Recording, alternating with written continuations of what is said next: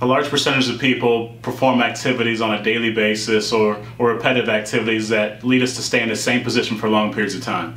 Those can be like sitting at a desk, doing some computer work. They can be talking on the phone for long periods of time. They can be activities such as running and cycling. We're in the same position for longer durations. We want to be able to balance that out by being able to stretch the pectorals out, being able to stretch the shoulders out. We want to be able to stretch the hip flexors out if you're sitting in a position for a long period of time. We want to be able to strengthen the posterior chain to be able to help some of those things out and balance out what we need to do.